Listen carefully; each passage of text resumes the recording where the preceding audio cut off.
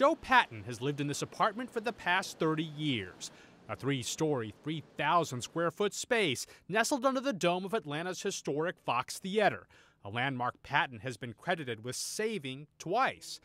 Now at the age of 83, he finds himself in the middle of a legal battle against the nonprofit organization that runs the theater he loves so much. So it's home to me, just as any home in any area would be considered the place for an individual to live in and feel very comfortable in. In 1979, Patten agreed to spend $50,000 to renovate and convert an old office into an apartment at the Fox Theater. Under the lease, that $50,000 would be considered his rent until he died, unless the Board of Atlanta Landmarks voted by a 2/3 majority to end that lease. At the end of August, after Patten returned from a stay in the hospital, the board did just that. This is his home, just like everyone else.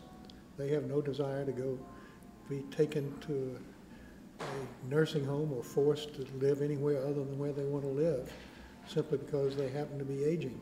The Fox has said it's tried to work with Patten for 2 months to negotiate a new agreement which would permit him to continue to live at the Fox Theater.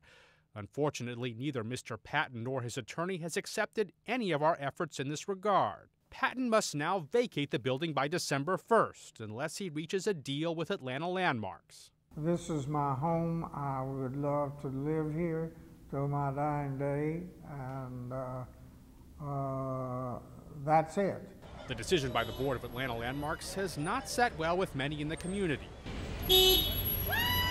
There are rallies outside the Fox Theater, as well as Facebook pages in support of the 83-year-old.